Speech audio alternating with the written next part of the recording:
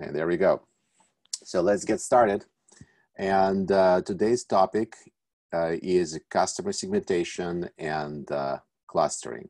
So we're going to talk a little bit about the business side of things, and then we'll switch to data science, to algorithms. All right, so what's customer segmentation? Well, in general, it's a very old marketing technique that has to do with dividing customer base or customers into a group of individuals that are somehow, those groups have properties relevant to marketing, and people within the groups have, similar properties.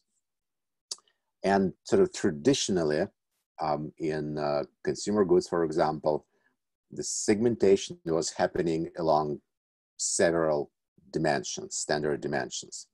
One is, geographic. So this is literally customer locations. And if you have like a global company, whether it's a country or part of a country, or if it's a city, it can be also local locations. Second, very, very standard type of segmentation is demographic segmentation. Now, if that information is available, people would normally, segment by gender, by age, sometimes occupation, if that is known.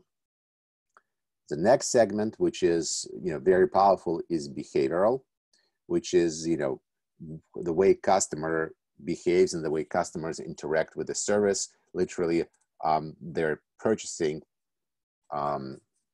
patterns and the way their interest pattern. And sometimes there's some sort of psychographic or personality, lifestyle kind of attitude dimension. Now, if you notice, these are quite hard-coded dimensions, and within those dimensions, you can split people, the way you want, right? Literally, you put the boundaries where you feel they should be. You can say, okay, I'll take a category from 20 to 25-year-old, then 25-year-old to 40, and then 40 to 60, and then 60 plus.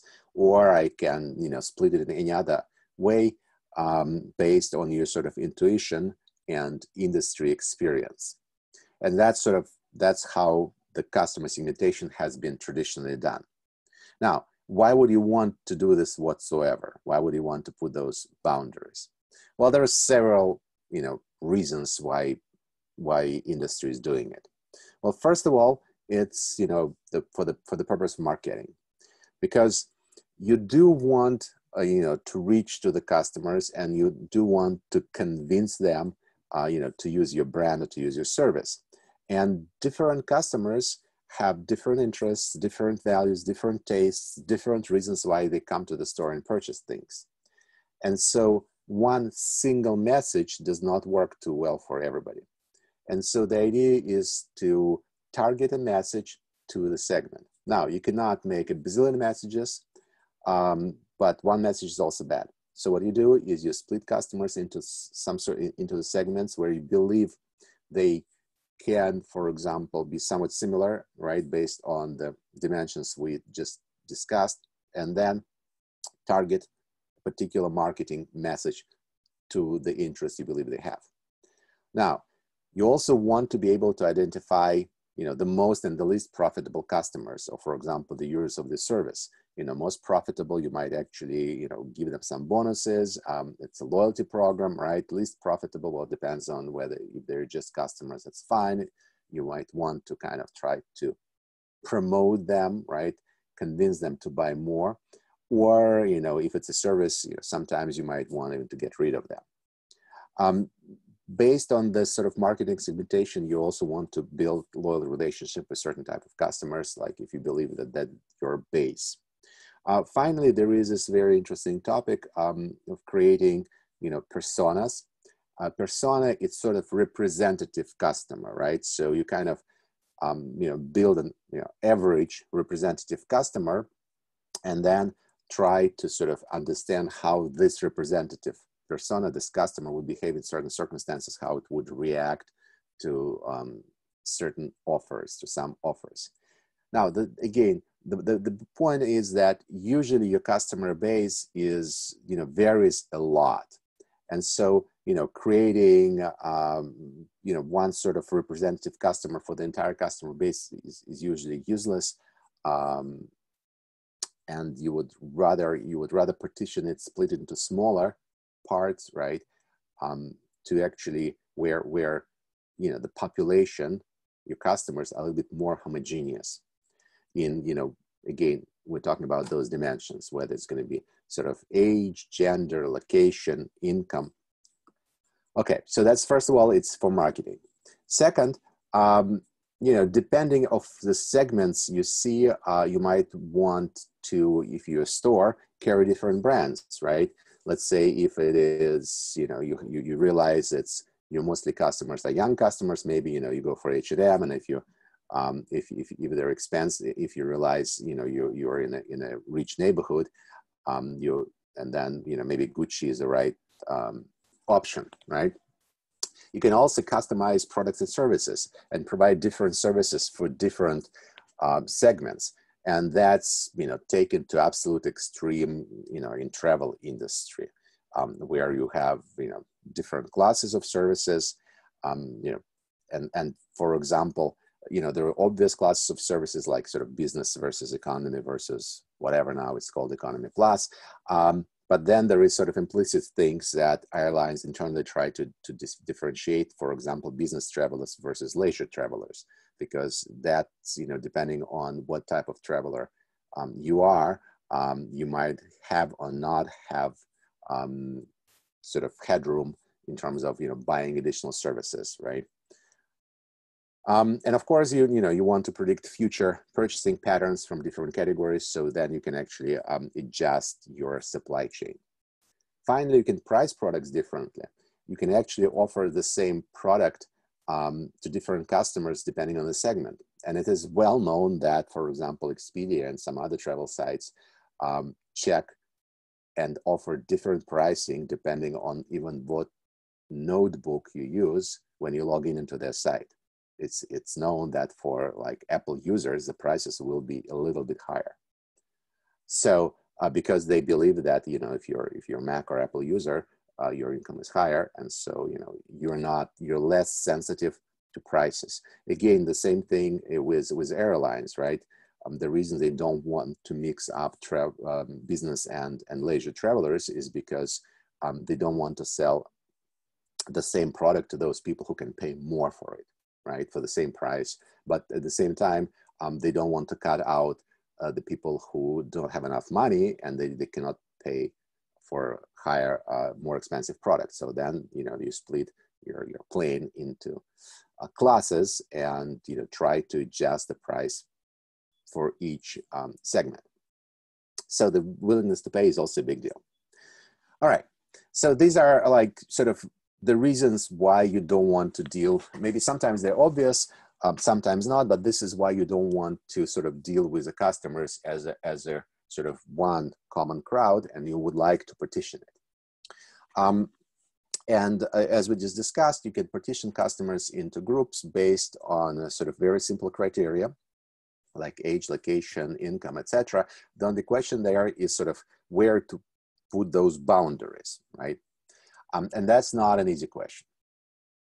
Now, very often in marketing, we do what's so-called, RFM approach, or are using RFM metrics. Now, this stands for recency, frequency, and I don't know why it's monetary. It's just the total revenue you get from a customer. So the idea is that you want to see, these are the important factors for a store, for example, right? The recency is the freshness of the customer activity. So how recent the customer is, right? If he's purchasing, if he purchased recently, or if he's kind of, old customer. Then there is a frequency, which means, how often customer transacts. And, for example, at Starbucks, that's going to be like, daily or several times a week. And so recency, when the customer was there last time. And then the revenue, the monetary, the total customer spent in the store. And so, for example, these are the features, these are the properties that you can calculate from the transactional data, right? Typically in the store, you will have transactional data where for every customer, you will have, I mean, for every transaction, if you have a loyalty card, the customer has a loyalty card, you will have his loyalty number, then you have a date of transaction, the sum, etc., etc. And so from that, you can actually create these metrics. Now, right now, you should have thought instantly that this looks very much like what we do, like just feature creations, right? Like feature generation, feature engineering for machine learning. And in fact, these are very, very good features.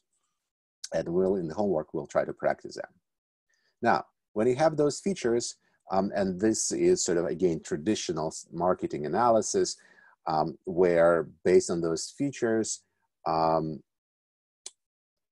marketers, they split customers into groups, right? And sometimes they put like putting funny names, like champions, which is probably the customers that according to this picture, it has highest highest recency score and highest frequency score, so they come often. They come like they were there recently, and they spend a lot of money, right?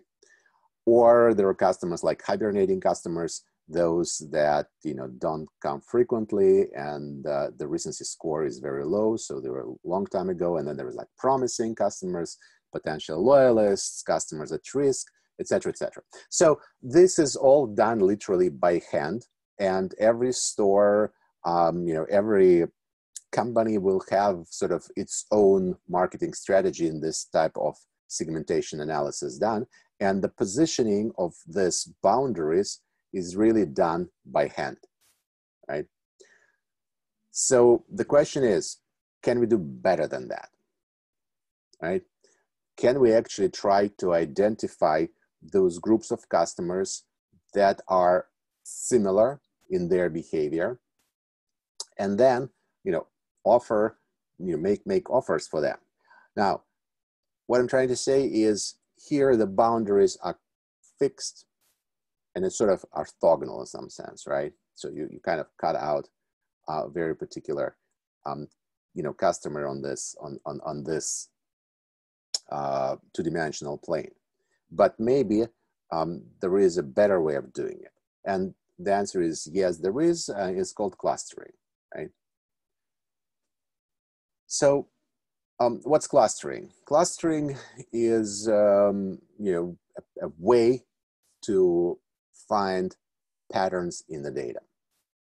Now we're switching to more of like data science analytics story, and let's for a second look at this picture. Let's say every point is a customer, and on the x and y axis is some sort of score, whatever numeric score we came up with.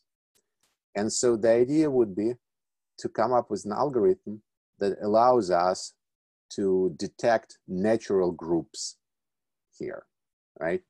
So by looking at this slide, can you see some natural groups?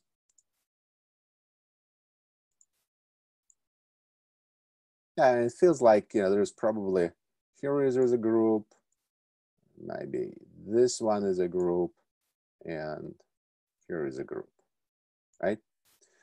So it feels like this customer is based on those two x's, whatever the x's are, they are more similar to each other than to the rest, right? And then if you want to build a marketing strategy, maybe you need to build 3 different strategies for those 3 groups of people. Moreover, if you identified those 3 groups, you can probably pick up centroids of this group, or even create the sort of centroids of the group. Either pick up a customer, create the customer in there.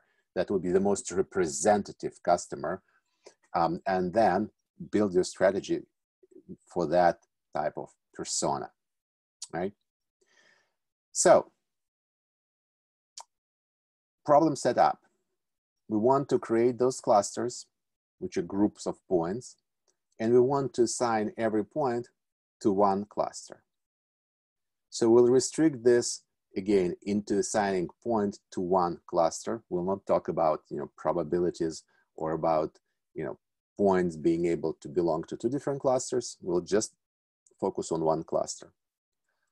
Predictors or features can be both numerical or categorical.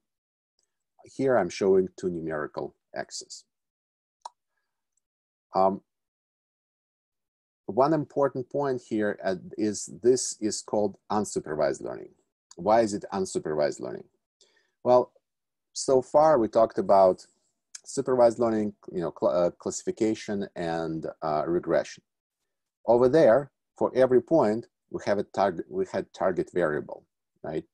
So we had x's and y's, and then we could do a prediction, right? So for some number of x's, we had y's. For others, we didn't have y's, so we could predict those y's for those where they didn't exist. Here, there is no target variable. There is no y's. It's only x's, right? So it's only coordinates of the data points. And our task, again, is to find their groupings. All right, any questions so far?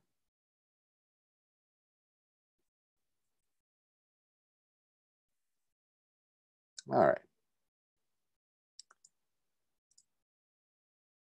So, this question is answered by clustering algorithms. And there is, as always, there are multiple algorithms out there. The most famous are k-means and hierarchical clustering, and we're going to talk about both of them today. There is also a very good algorithm widely used. It's called DB-scan. DB stands for density-based. Then there is spectral clustering, and then there's sort of Gaussian model mixtures. They are also used, but they're more kind of specific algorithms. So, again, workhorses in the industry are k-means and here are hierarchical clustering. Now, when we do clusters, if you want to put those points, group them together, one thing that we need to start with is we need to understand and define what do we mean by similarity, right? What do we mean that the points are similar? Now, in this picture, we kind of automatically assume that these are, points in two-dimensional space, and that we have Euclidean distance, sort of usual distance that we have, right? And then if we talk about similarity between points, we can say, okay, well, look, these 2 points are next to each other, sort of distance between them small, so they have a small distance between them, right? Now, if I take these 2 points, the distance is large, so it's typically Euclidean distance. Now, we can, that's sort of the standard, the fundamental way of doing it, right? It's called Euclidean distance. Now, you can also think about Manhattan distance, where instead of sum of the square roots of the coordinates, you take the sum of absolute values, which kind of represents, the walk on Manhattan, how far you need to walk on the city, which is built on a grid. You can also think about correlation distance, where the distance is defined through the correlation. So if you create correlation matrix and correlation functions, then you can actually convert it into a distance. Now, the challenge in here, and that's a very important challenge, and we need to be very careful with this, is that this distance assumes that all dimensions are have the same meaning, right? While, typically, if I have, if we're working with the customer data, you have attributes that have very different meaning. Let's first of all look, we have numerical attributes like age, all right? And for example, income. So here is 2340, for example, this is income. Now, the challenge with just straightforwardly using this distance is that it will add up it will consider both age and income similar way, which means it says, okay, if we want to define a distance in between those two customers, between person A and person B, well, okay, the income difference is, 40,000. So put 40,000 as a difference. And then on the other dimension, the difference is age is 17. Well, we'll just add 17. Oh, clearly 17 will disappear, will not have any effect on the result compared to this difference of 40,000 within income, right? So you need to do something about it. The way to do this is to either, rescale or normalize, or maybe within the Euclidean distance, use different coefficients in front of the different attributes, right? So that there will be rescaling the effect of, of the scale within attributes. Now, when we deal with categorical attributes, like for example, here is sex, the way to deal with it is put in, Manhattan encoding. So it's going to be, for example, if it's binary 0, 1, or if it's not binary, it's again Manhattan encoding. And then literally, within the Euclidean distance is going to be either distance 0 if the attribute coincides, or 1 if it is not. So this is something you need to pay attention to, right? This doesn't come for free. In usual, it's kind of textbook examples, you're given some coordinates and clustering works great. In real life, most of the time you're dealing with those attributes of different types. And so you need to make sure when you use them, you pay attention to how you define distance. Any questions here? Okay. All right, so k-means. Now, k-means, in fact, is extremely simple, and it is amazing how efficient it is and how well it works. So the idea of k-means is following. You actually, in order to do the k-means clustering, you actually need to provide a number of clusters, which is a bummer because you might want to, to allow clustering. You might hope that clustering will discover the structure of your data set on its own. But in fact, for k-means to work, you need to tell k-means how many clusters you want, all right? And then what happens is very simple. There are different ways to initialize k-mean clustering. One of them is just, let's say, have, I would say 3 clusters. I would use 3 clusters here as an example. Let's say, we start all the data points. Now we're going to initialize, and what we're going to do is we'll just put randomly assign points to all 3 clusters, right? Just split all the points in 3 groups and randomly assign them. And then for each group, and here each group is shown as in a particular color, we calculate the centroid. And here it's like, think about like center of mass of the system, right? We calculate the centroid.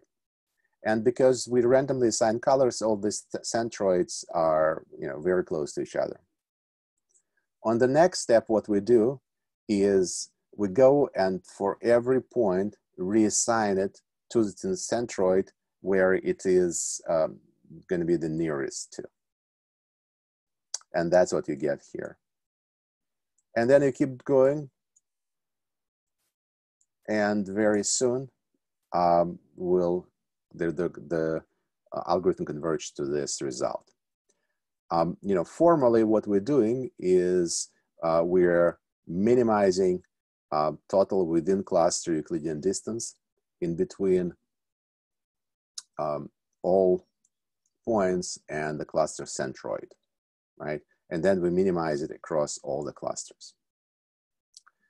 So, this algorithm actually works really, really well. It works in, lots of dimensions. You just need to define, the distance, and distance here, we propose Euclidean distance.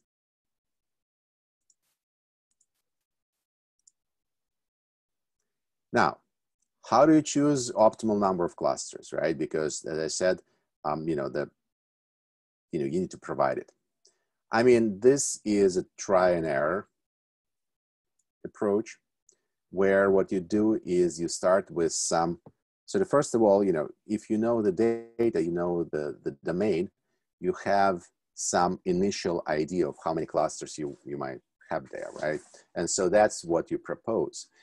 Here, let's say we start with 2 clusters, we can do 3 clusters, we can do 4 clusters. Now, depending on how many clusters you propose, your algorithm will actually find, 2 clusters, 3 clusters, 4 clusters.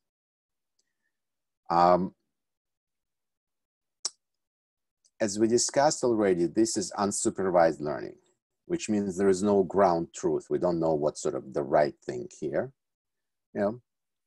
Maybe the best clusters here are,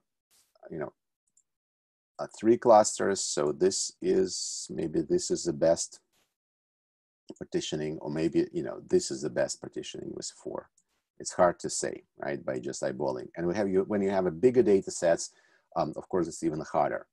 So one of the ways, and one of the ways to figure out what the best clustering and the optimal number of clusters is actually by creating this curve, where on the x-axis you put number of clusters, and on the y-axis you actually put this metric that we used to compute the algorithm. You don't need to do it yourself. They're usually, with an algorithm, they're usually, it's usually one of the outputs. And so then there is this elbow method that says, like, look at this curve and find that part on the curve where it bends, right? That sort of has an elbow, and that gives you the optimal number of clusters. Right? The reason is here is just because people looking for sort of diminishing return point, right? And after that, adding more clusters do not improve your clustering too much, the metric. And so you kind of add clusters until your metric is getting better and better, and then when the returns start like getting smaller and smaller, you stop. So it's not a deep mathematical science, but it's quite sort of popular method. And there are other methods similar to this one that allows you to select optimal number of clusters. But in any case, the approach is you give k-means the number of clusters you want, it finds you that number of clusters. Then it's your job to check if you're happy with that number of clusters or not, right? That's k-means.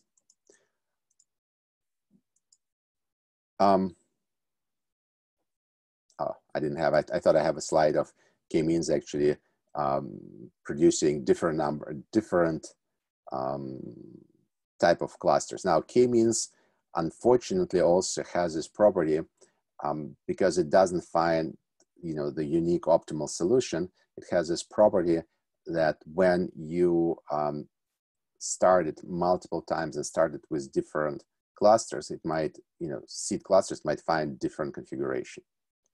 All of them will have sort of similar quality, but it's, if you run over and over, you might get slightly different results. Okay, so next algorithm is hierarchical clustering. And in fact, I think I probably used most of the time, hierarchical clustering. Now, it's expensive in terms of number of computations, but these days, it's, compute power is pretty cheap, and it's sometimes even better to like subsample data, right? Not to take all the customers, but build this type of clustering, and then kind of classify the rest of the customers into the clusters. Now, so what hierarchical clustering does is, in fact, it doesn't give you clusters right away. Instead, it builds you a tree that shows you how to group together points to form clusters, right? So as a result, of the output of hierarchical clustering algorithm, you get a tree-like structure. And then you need to yourself, again, to kind of cut this tree on a certain level. You will see in a second what I mean, to find out the clusters. So let's just look at how algorithm works, and then we'll discuss its property. It works in a very straightforward fashion. Remember, we need, for all the clustering algorithm, we need similarity. We need to understand how similar the customers are, or what's the distance between them. So the idea of k-means is the following. You go through all the possible pairs and pick up the one that is closest, right? Again, if we are in two-dimensional space and this is Euclidean distance, we just pick up two data points that are closest. If we're using some metric, some other metric of similarity, we pick up those that are the most similar, right? Okay, so pick up those. Then we go and search, for a next closest, for what to merge next, right? What we do here is we actually can go for the next pair, and it can be a pair like here, right? And we merge them. Now notice, while I'm doing it, notice how we construct a tree structure growing from the bottom. Here we said A and C, and we merge them into one cluster. On the vertical axis, it's actually showing the distance between them. So this is the lower, this is the distance that we had here. Next to, we're going to merge these guys. And this is the distance. We then keep looking at each following point, and we're trying to decide whether to merge it with some other point. And what we can find out, for example, in here on the point D, that out of all these points, it's actually closer to the center of this cluster of points E and B than to F. And so we merge it with these guys. And here is what's happening. Then we join these two clusters, and then we join point F because it was the furthest away point. And you get this tree. Okay, so you have a tree, but we don't really have clusters. In order to get clusters, you need to decide on which level you cut this tree. So if we decide that we want to cut the tree on this level, and this means we will call clusters anything that has a distance, the cluster will be if points have a distance less than 0.5, then we literally will have only this one cluster, and every node will be its own cluster. If we decide that, look, we call clusters everything that has internal distance more than whatever it is, 14 here, it will create for us 3 clusters because we cut it at this level. If we decide this height, it will create 2 clusters. One cluster of one single point F and one cluster of all these points. So in some sense, we're not avoiding the problem of k-means, where you have a, where you were supposed to give a number of clusters, and then the algorithm will compute, where they are. Here we build a tree, but then when you cut the tree, you're actually implicitly defining the number of clusters. In some way you can go in reverse and say I want 4 clusters. Then if you have this tree, you can determine that in order to have 4 clusters, you need to cut the tree at this level, right? And that will be your clusters. But the point is, you create this tree once, That's very expensive. It takes time. But after that, parsing and cutting this tree is very easy. That's one point. The second extremely important point with hierarchical clustering is that, you know, in real life, a lot of things do have internal this hierarchical structure, right? You know, we aggregate houses into streets, streets into, you know, regions, I don't know, districts, districts into the cities, cities into the countries. So there is an internal hierarchical structure. The same often happens, you know, even with a group of customers. And so this allows you to actually see that hierarchical structure. And for example, you want to create marketing strategy for, you know, this big cluster, and then you realize that, look, maybe there is something slightly different in the behavior. You know, you split the strategy into, you know, this cluster and that cluster, right?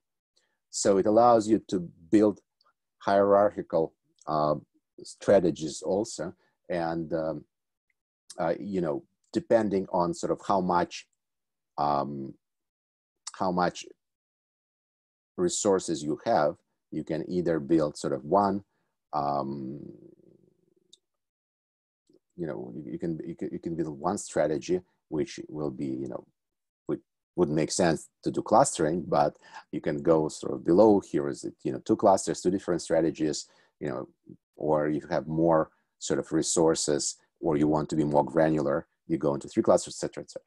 So the point being here is this gives you much more flexibility, and also tells you a story of how, you know, your even not only the clusters, but how clusters relates to each other, right? So how those, because k-means will just gives you clusters.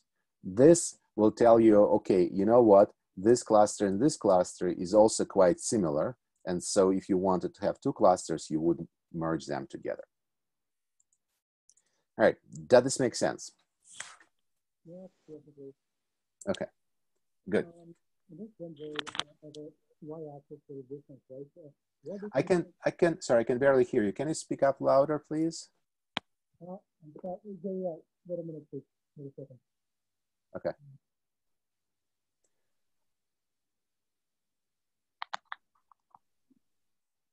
Do you hear me? Yes. Well, it is that dendroid on the y-axis. There is distance, right? Yes. What is this distance? It is distance between centroids of clusters, or it depends on the algorithm we provide for clustering, which is distance between closest points, like between A and B, or it depends, or it is between centroids. Very good question. So so when we're starting, right, when we're just starting, these are, you know, every point is a cluster, right? Mm-hmm. And so the distance is obvious, is just the distance between those 2 points. Now, let's say we're already in this stage. You know, this is one cluster, this is another cluster, right? So there are several ways to actually define this distance, and it's called linkage. So there is a single linkage approach, which is computing the shortest distance between points in the cluster. There's a complete linkage, which is picking up the longest distance. Then there is an average, which is obviously, you know, computing average, and then there is centroid distance, which is you take the center, and, you know, use this distance. You fix up the you select one of those approaches, right? Probably average is one of the most stable, or centroid one of the most stable. You select one of them, and that would be the distance that is measured here.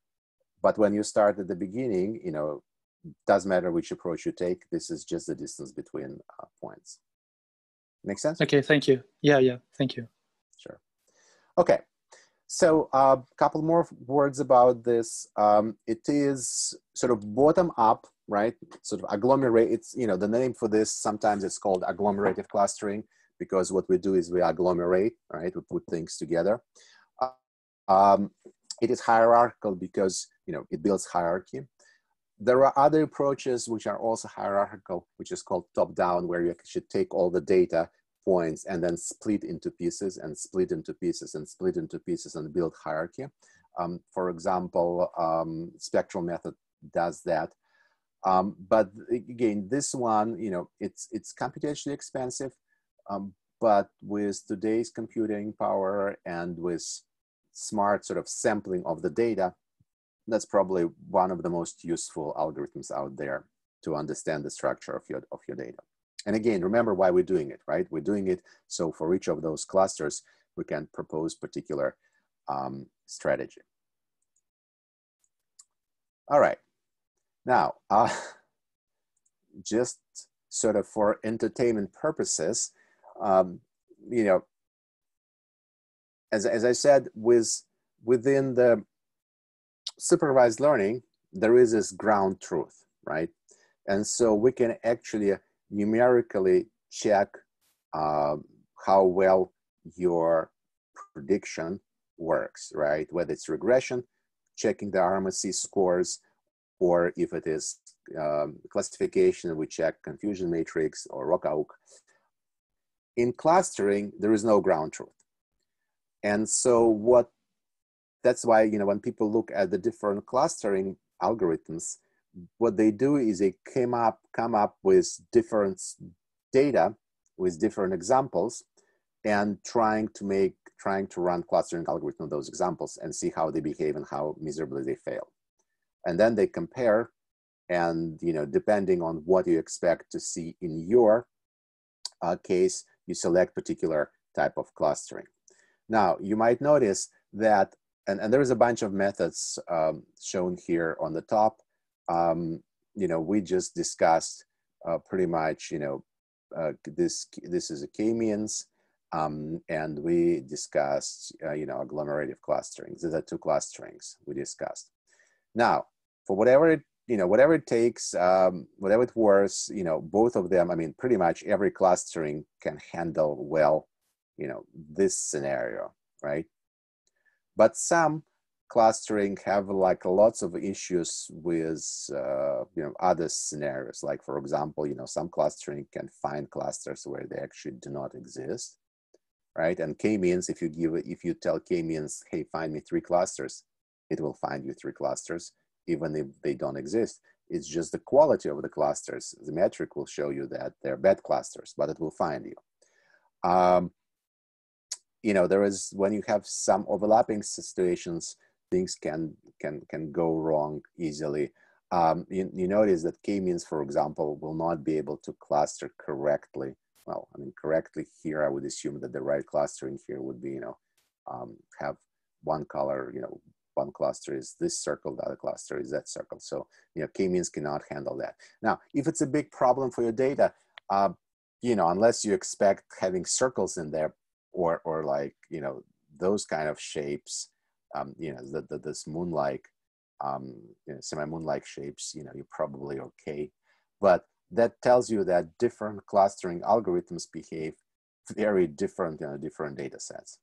And so if you want like sort of ultimate performance, you know, I recommend you check a few of those. But again, you know, this one, you know, dbScan, and probably Spectral, these are like sort of the most popular clusters as a clustering algorithm as of today. All right.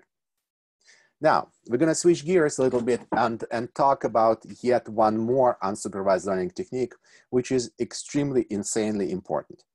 It is important as a pre-processing technique for supervised learning, for unsupervised learning. It's important for visualization, right?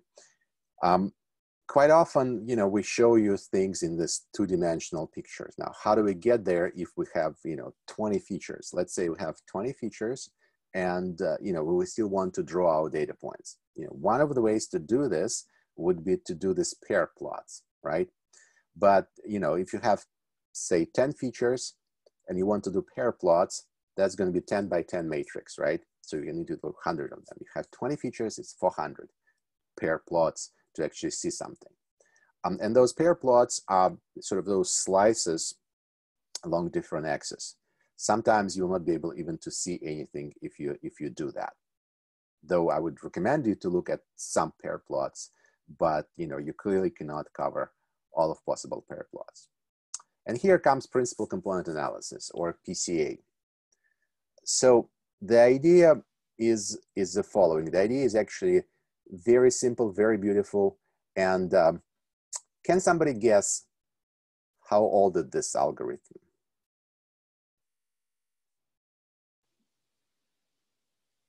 From 50s or 60s? 1901. 1901. Yeah. So there's more than 100 years old. So compared to like k-means, which is actually from 60s, right? And I believe the agglomerative clustering is from 70s. This is like one of the oldest things. In fact, this comes from linear algebra. So the reason is, k-means is sort of data mining, machine learning thing. This is pure linear algebra. So the idea is simple and beautiful. If we have data points, and let's say they are, that like simulated data set, like we have here on the picture. The idea is I want to find the dimension, the direction where I have the maximum variance in the data. So variance means the data is spread along that dimension the most. So if it is, cigar, right, the ellipsoid, well, sort of, oops, this is our data points. It's clear that the data is, elongated along that dimension, right? So what I want to do is I want to detect that dimension in the data. And here I show you two-dimensional data, but of course you do it in any dimension. So you detect that dimension, and there is a way to do it, and actually PCA does it for you, right? Then what it does, you create this direction, this principal component axis, and then you look for the axis that is orthogonal to this one, and also has in this orthogonal plane, has the largest variance. Now, if we have two-dimensional data, there is sort of no option, right? Because after I created this axis, here, my only option for the second axis is just orthogonal to it. If we had three-dimensional, I could, be in the plane perpendicular to, to my, first axis, and I could be at any direction, right? And so then I solve the same kind of problem of finding the optimal direction. Now, why would I bother to do this, right? What's the value in here? So, but the value is, the brilliant idea is the following. For each point here, we have two coordinates, right? Have two coordinates. So any point I need to, write down those two numbers. If I ignore those, if I ignore one of the x's, ignore x1 or ignore x2, it pretty much means I will have to draw, my points, all points here. Right. Now, the idea here would be the following. Instead of using x1 and x2 to describe position of every point, so instead of using this x1 and x2, if I define this axis PC1, PC2, I can use these coordinates to define position of my point. I can use these coordinates to define position of my point, right? So instead of using this, I actually can use this, all right? So what's the big deal? Well, the big deal is the following, that if I decide here to drop and completely ignore second coordinates, all of my points will, kind of collapse on this line. But they will still preserve a lot of information that existed when they were scattered around. If I ignored x1 or x2, I would lose a lot. If I ignore right now PC2, I will lose some information, but not all. And that's the essence of principal component analysis. That's the essence of dimensionality reduction, which is finding the way to, instead of having 20 features, have 5 features, and they still have them quite representative. So dropping those that are not important. And the way to do it is by using this PCA and processing the data with PCA. Let me, I think on the next slide, I have yet another visualization of this. So here it is. Again, if I have data points and these are data points, this is the blue ones are the actual data points. And here are the coordinates of those data points, right? X1 and X2, X1 and X2. So if I find this axis U1 that goes along the maximum variance, then I can replace those two coordinates, X1 and X2, with just one coordinate, which is, I will position my points onto the axis. Now, how much of mistake do I make if I do this? Well, this is information that I lose.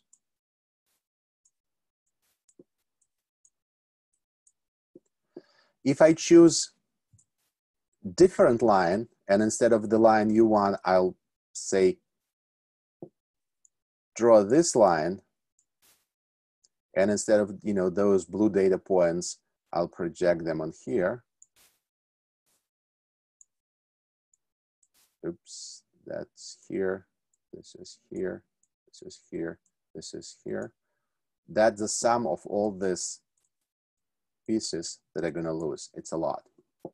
So principal component analysis guarantees you that it selects the axis such a way that you lose the minimum amount of information possible if you go from 2 dimensions to 1 dimension. Now, of course, it's not only 2 dimensions to 1 dimensions, and you probably have seen this type of pictures before. These are points in 3 dimensions, right? And they're just color-coded. We, using principal component analysis, we find, in this case, not 1-dimensional axis, but 2-dimensional plane. And then we project those points on that plane.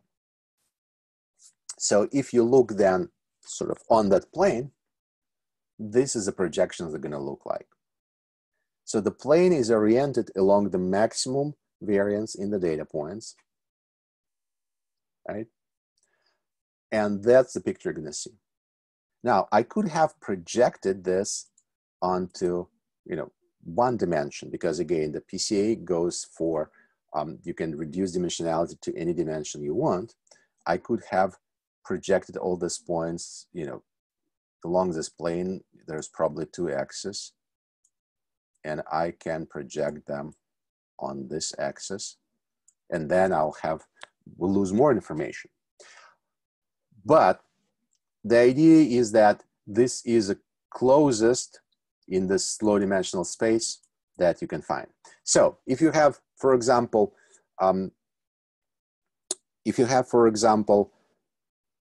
data set, multiple data points, and let's say 3 features, you might want to run principal component analysis, and you will compress this to 2 features. You will lose some information, but you will gain, well, first of all, if you do it on 2 dimensions, you'll get some visibility so you can do visualization. But more importantly, if you do this, you can actually simplify your computations. Now, going from 3 to 2, you probably wouldn't want to do it, but if you have 50 dimensions, you might be able to run principal component analysis and reduce it to much smaller dimensionality. This is especially important if you use one-hot encoding. And so you take your categorical features and make them numerical vectors. Then all of a sudden, the number of columns in your data set increases dramatically, right? Because of the one column that is a categorical feature, you might get, say, if there are 10 categories, you'll get 10 new columns, right? And so you'll start having a lot of columns in your data, which means it's becoming higher dimensional. And so you might want to use this dimensionality reduction, which is, instead of having, say, 20 columns and 20 features, you will reduce them to, maybe 5 or 10. Now, there are some ways that tells you sort of the optimal number of dimensions you want to reduce to. It's sort of out of the scope for our class. But, the important thing is you run PCA analysis on the data when you want to visualize it. And so you want to figure out the sort of the dimensions along which the data changes a lot. And, you reduce it to 2 dimensions and you look at the data points in 2 dimensions and you might be able to see clusters.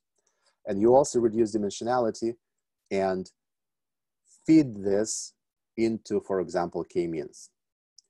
So when you do k-means clustering on raw data with, with one-hot encoding, it might get lost because you really end up just having, when you compare features, you'll have just binaries, zeros and ones. If you do this dimensionality reduction, it might actually help k-means clustering. So the idea is you do dimensionality reduction, you send it to k-means. Okay.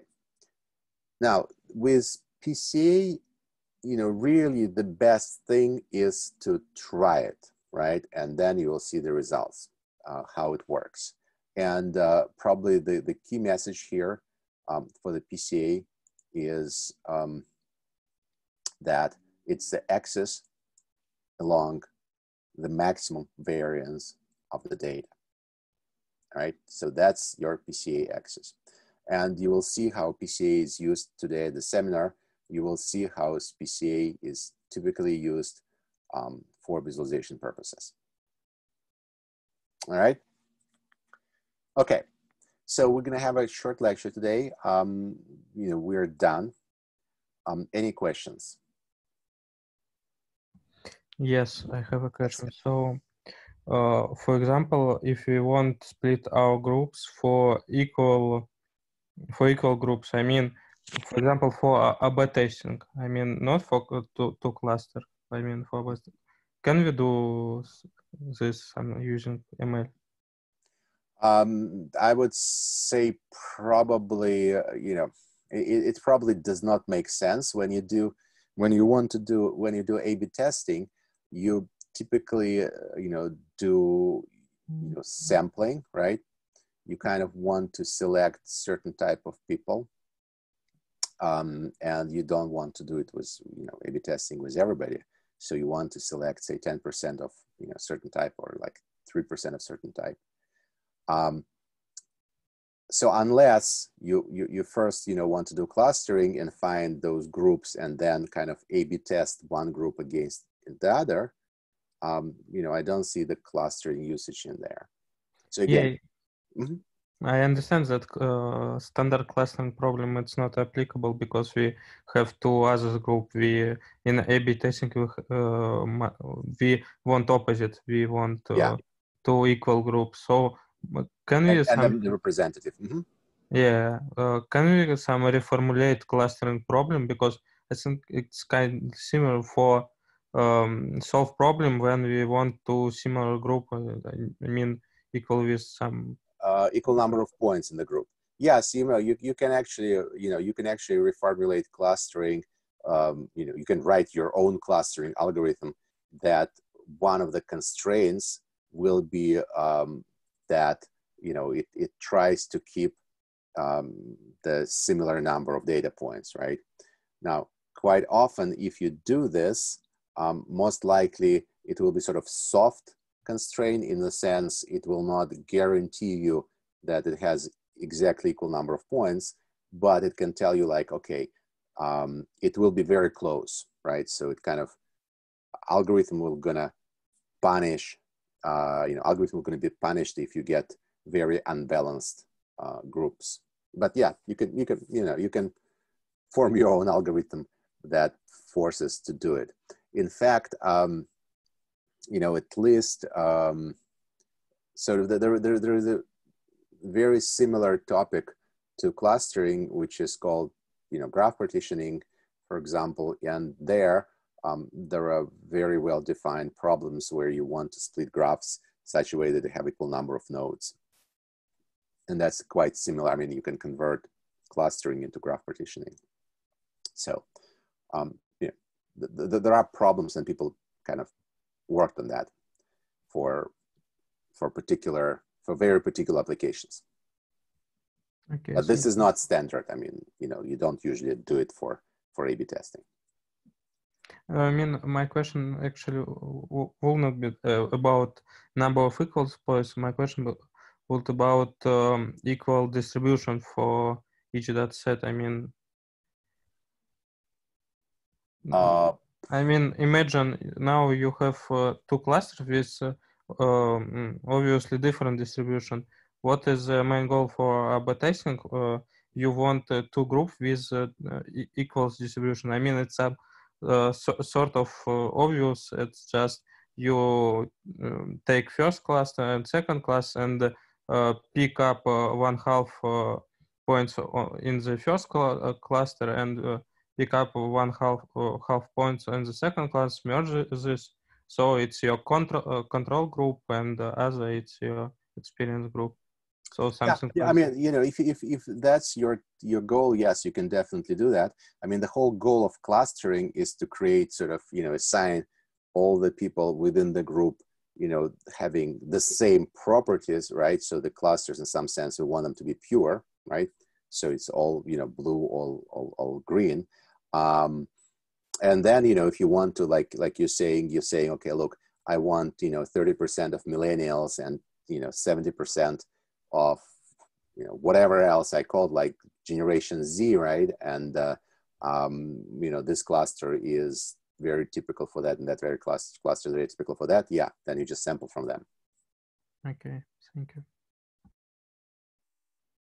Anything else? Okay, all right, then we're done for today. We're gonna have, we're gonna have 2 more lectures, and we have 1 more seminar. We'll have a lecture on recommender systems next week, and then we'll have a closing lecture, overall on sort of data science and business. And we'll have a seminar today and a seminar next week. And there is no final exam, so the grade is computed from your homework grades. Okay, all right, well, then we're done for today. Thank you very much, and have a good weekend. Thank you. Thank you. Thank you. Thank you. Thank you. Thank you.